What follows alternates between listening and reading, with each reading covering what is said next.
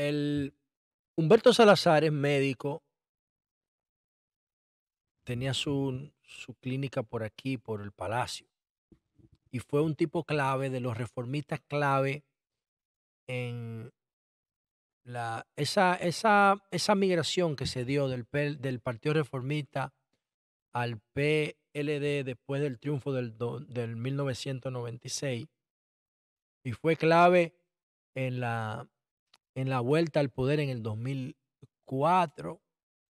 Y fue clave también en mantener esa alianza por mucho tiempo, primero con Leonel y después con Danilo. Él se peleó, creo que con Leonel, porque él era director de la cosa del SIDA, y creo que ahí Leonel o el gobierno lo cancelaron, etcétera. Después Danilo lo nombró a Humberto Salazar en Corea, que fue la última vez que yo hablé con él, cuando el COVID, porque él fue al programa Sol de la Mañana, cuando el COVID explotó en Corea, él era embajador y estaba allá.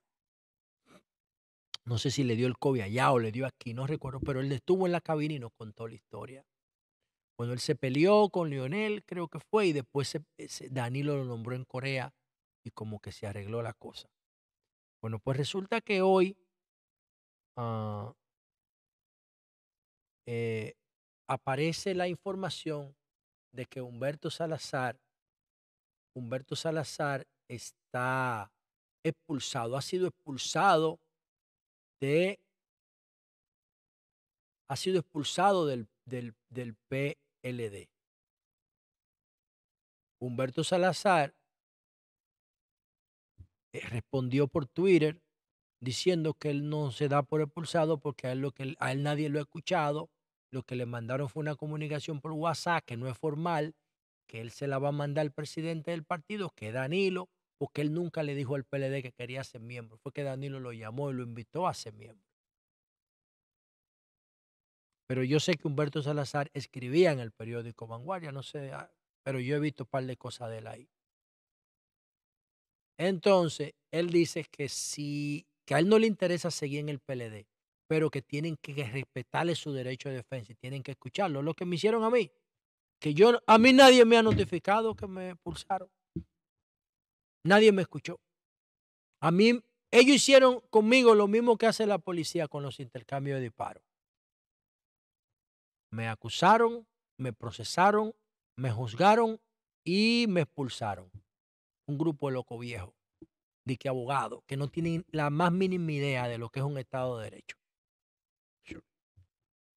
Pero es para que yo no protesté eso, porque yo lo que debí fue mandarle un picapollo con una vaina que dé diarrea, con un laxante, para ver si se iban en mierda todito. Pero me hicieron un favor, porque yo no quiero estar en el cascarón que se llama PLD. Yo se lo dije a Abel todo eso. Se lo dije a Abel Martín. Y le dije, mira, no permitas que aquí se haga ese tollo de Congreso. Vamos a juntarnos, tú y Margarita y yo, y vamos a plantarle cara a estos tipos. Pero él me lo dijo, Abel fue honesto conmigo y me dijo, mira, yo no puedo echar ese pleito, pero yo lo que estoy buscando es mi candidatura. Yo no puedo echar el pleito que tú estás haciendo. Y yo lo entendí, Abel, pero ahora Abel está recogiendo. Ahí está recogiendo los frutos de lo que él vio que se estaba sembrando. Yo se lo dije. Yo se lo dije. ¿Cuándo? Cuando le quitaron el voto a la base. Le dije, te va a joder. Ahí está. Entonces, dice Julio Martínez Pozo en el programa que Humberto Salazar no respeta la línea del partido porque está haciendo crítica pública. Decía Julio Martínez Pozo esta mañana, pero aquí hay una nota que dice, Humberto Salazar fue expulsado de manera deshonrosa y de por vida del PLD por sus constantes críticas a esa organización y a su candidato Abel Martínez. Entre sus críticas, Salazar escribió la desastrosa visita del aspirante del PLD a la provincia de Duarte con su incoherente y disparatado discurso en contra de los mismos que juramentaba. Demuestra que no está preparado para encabezar la boleta morada. Ahí mismo decía, refiriéndose a Abel Martínez, que todavía no es candidato y que la consulta no fue vinculante. Además, cuestionaba que si tropezaban dos veces con la misma piedra, ¿y quién le pondría el cascabel al gato? Bueno, esas son críticas fuertes que hace Humberto Salazar, pero que eso es un arroz con mango, ese PLD es un manga por hombro, eso no tiene pies, eso no tiene cabeza, porque ahí no se hizo reforma. Entonces, Yo decía en la introducción del programa más temprano hoy que yo no quiero hacer leña de un árbol caído, no quiero echarle leña al fuego, porque el PLD lamentablemente se está cayendo solo. Los símbolos, porque eso no es el PLD. ¿Y qué vas tú a empujar lo que se está cayendo solo? ¿Para qué? ¿Qué gano yo con eso? Cuando ahí hay muchísima gente que en términos personales yo quiero y aprecio, porque mi vida entera está ahí. Entonces, es normal que estas cosas pasen.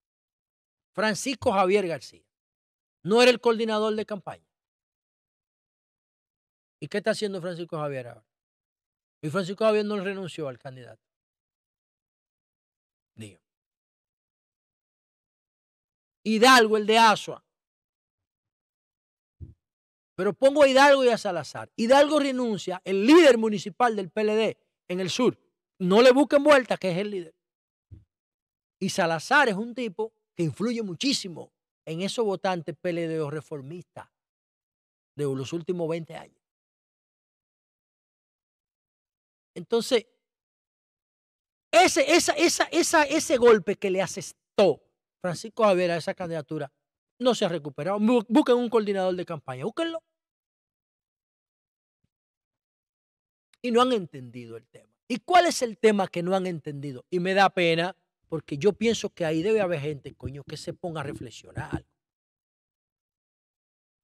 Yo no entiendo cómo en ese comité, el comité político, no, bueno, no sé, no quiero hacer juicio de valor. Coño, pero nadie se ha puesto a pensar, señores, pero nosotros no tenemos posibilidad de ganar. Vamos a crear las condiciones para crecer, aunque sea. No, nosotros vamos a ganar, dicen ellos. Yo no sé si es que se están creyendo la mentira. Pero al que le conviene todo este descalabro es a quién. Primero le conviene a Luis, porque en la medida que se devalúa una de las tres fuerzas políticas, la posibilidad de primera vuelta se ponen más cerca. En la medida que se deprime. Y el otro al otro que le conviene es a Leonel, porque Leonel entonces va a ser el receptor de todo el voto que se vaya del PLD y que no sea PRMista. Y él entiende que en una segunda vuelta los PLDistas por default lo van a apoyar, cosa que yo no creo. Pero el gran perdedor de esto es Abel, porque Abel tiene un liderazgo hasta mayo en el PLD. Después de mayo ya no vale nada. Tiene un liderazgo, o busquen a Gonzalo a ver dónde está. Y Gonzalo no era lo mismo que Abel. Ahora el que vale es el presidente del partido que ya está elegido, Danilo Medina. Entonces Danilo Medina le conviene un PLD pequeño que él dirija y no un PLD grande dirigido por Abel. Porque si Abel mete ese partido y queda por encima de Leonel, Abel se convierte en el líder del PLD. ¿Y quién quiere que Abel sea el líder del PLD? No, quieren manejar el colmado, el ventorrillo, el chinchorro, la pulpería. Ahí es que hay interés. Y yo se lo dije a Abel. Y le dije a Abel, pacta con Leonel. Pacta con Leonel que tú estás empezando una carrera ahora y Leonel la está terminando. Trata de que Leonel en un acto público te garantice apoyo para el 28 y apóyalo ahora. A Abel es que le conviene eso porque si tú estás en política y estás mirando números de verdad, tú sabes que el presidente Abinader se va a reelegir, aunque sea en la segunda vuelta. Entonces tú no vas para ninguna parte. Pero tú puedes crecer y tú le dices a Leonel, yo te apoyo ahora, tú pierdo o gane, y tú me apoyas en el 28, yo pierda o gane. Hecho, firmamos un documento, vamos para el Estadio Olímpico. Tú traes tu militancia y yo la mía. Tú viste la tuya de verde y yo la mía de morado. Y hacemos un pacto público con testigo y todo. Y lo registramos como un contrato, como un acuerdo entre partes. Y lo llevamos al tribunal electoral para validarlo. O a la junta, qué sé yo. Ahí sí tiene sentido eso. Ahí sí hay futuro. Ahí sí hay expectativa. Ahí sí hay una estrategia.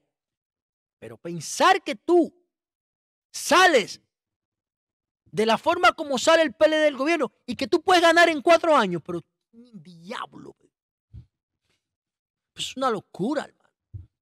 Sin hacer reformas, sin hacer nada, a lo loco. Porque yo sí. Coño, hermano, no se puede. Entonces, el PLD no necesita que lo empujen para caerse, se cae solo. Se cae solo. Y lo de Humberto Salazar, le están haciendo un favor a Humberto Salazar. Yo no me recordaba de Humberto Salazar. De verdad que no, porque tengo mucho que no lo veo, porque lo más probable es que él tenga el programa el mismo horario que yo tengo, qué sé yo por qué razón. Pero no me acordaba de él hasta que lo vi como tendencia y dije, wow, ¿por qué tendencia? Después escuché a Julio diciendo, que lo expulsaron del PLD. ¿Cómo me expulsaron a mí? Me hicieron un favor y ustedes verán que a Humberto Salazar le están haciendo un favor porque ahorita él va a armar un movimiento o en torno a Leonel o en torno a Abinader, porque es un político y no se va a quedar con los brazos cruzados.